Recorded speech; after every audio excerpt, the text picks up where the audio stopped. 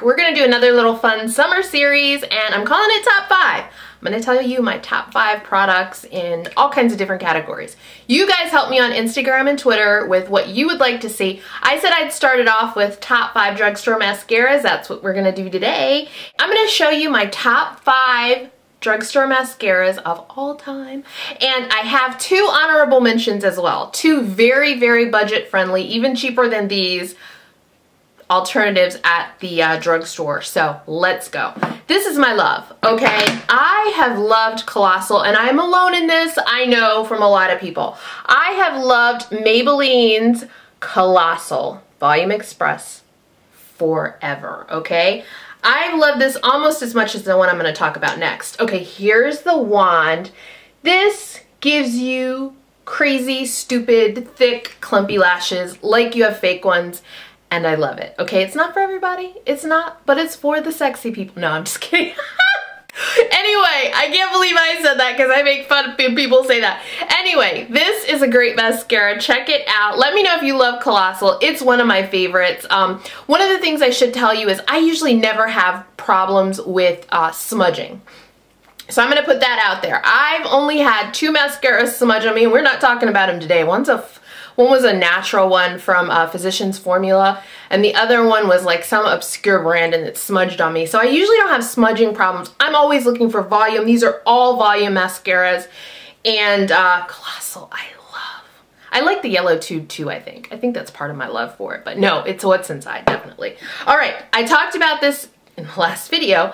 L'Oreal Voluminous. I love L'Oreal Voluminous Carbon Black. It's the most used mascara of all time for me, personally, that I've purchased. The regular Voluminous, and then when they came up with Carbon Black, that's all I pick up now. Great, great wand, nice volume. I can go several layers. My thing with mascara is I need to be able to go several layers with you. I don't like stiff lashes, but I can get over it if I get the volume that I want. So I'm always, again, looking for volume, not so much length, and I love Voluminous because it's a great standard mascara. It mixes well with others. If you are a mascara mixer, it's a great one to use in conjunction with another mascara. I love L'Oreal Voluminous, and I talked about this one recently too. This is CoverGirl's Lash Blast Clump Crusher. I'll show you the wand. It's a fantastic mascara. Okay, this is the one I can go 5 minutes on each eye. I think I said that yesterday. 5 minutes on each eye, no problem, no clumping. If clumping is an issue for you, you should already got this, okay? You should already picked this up and checked it out. Nice volume, not super crazy volume, but no clumping. I mean, I couldn't get this to clump. It hasn't clumped on me yet, so that's a really good thing. Great mascara. This is one of my loves, okay? I am so crazy about this. One of my favorite mascaras, and I'll show you, I have one, is Armani Eyes to Kill. $30 a tube. I buy it once, twice a year, probably twice a year.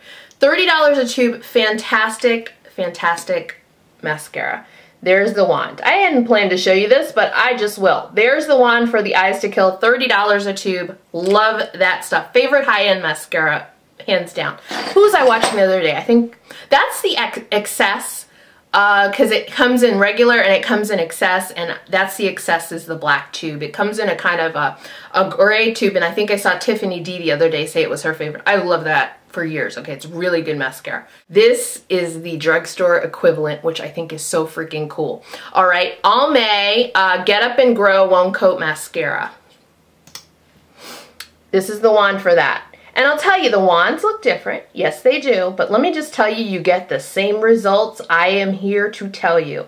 After I started checking out the Almay Get Up and Grow, I, really could back off the Eyes to Kill. Because I was like, gosh, you don't want to like a $30 mascara, but once you start using it and it just gives you the most perfect results every time, you kind of end up buying it. But this is the equivalent. All of these are black.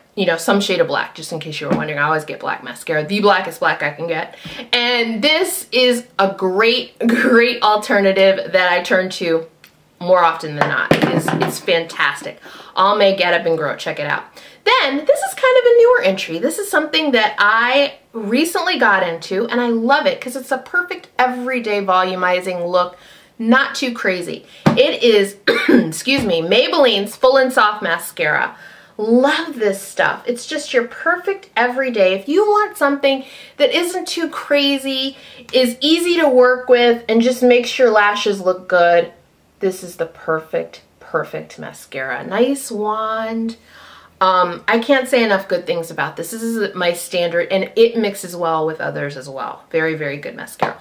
Okay, I think I'm coming down with a cold. I wanted to do this video because I was like, oh, I got to do the chopping block next because I have reviews for you. Oh my God, I loved some stuff. I got to tell you about it. Some of it is on my eyes.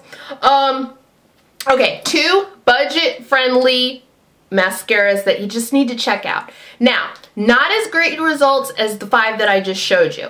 Granted, these are some budget mascaras that you might really fall in love with and are worth a try, because like this one I paid $1.99. This one was like $2 at Ulta too. This is Essence's I Love Extreme Crazy Volume Mascara. Let me show you the wand. It's very different from the other wands I've showed you. This is a different wand, but man, did I get nice results on my lashes. Now, when I say that they aren't going to give you as great a result, you might have more problems with these than the first 5 that I showed you. Okay, with this one, I got a little bit of fallout a couple weeks into trying it. A little bit of fallout, but overall, very, very good mascara. Just, you know, some dry fallout later in the day. You know, I flutter my lashes all day long. No, just kidding. I don't, but it happened. Just so you know. This one I just talked to you about, Best Lash Extreme. This is from Jordana. Fantastic mascara. My tip with this is to just take one lift out of it and get all you can out of this one brush. Don't be dipping back in and it'll clump on you. Okay, that's my issue with it. But if I just pull it out and go through one whole lash with it and then put it in, go through one whole lash with the other, I get a really nice amount of volume and great lengthening out of this. So lengthening and some volume, really nice. So those are 7 mascaras that I really love. Hopefully you've tried 1 or 2 of these, if not a couple more than 1 or 2. And let me know what favorites you have below that I didn't mention, because maybe it's a mascara I haven't tried yet. I'm kind of a crazy mascara person, but it could be one that I haven't tried yet, and I just need to know what's going on with it, all right? So I hope you like the new series, Top 5, and I will be back with you soon. I think I might do foundations next. Foundations, primers, eye primers. You all give me a lot of choices, so I'm gonna figure out which one I wanna do next, and that will be the next video up. So talk to you guys soon. Have a great day. Bye-bye.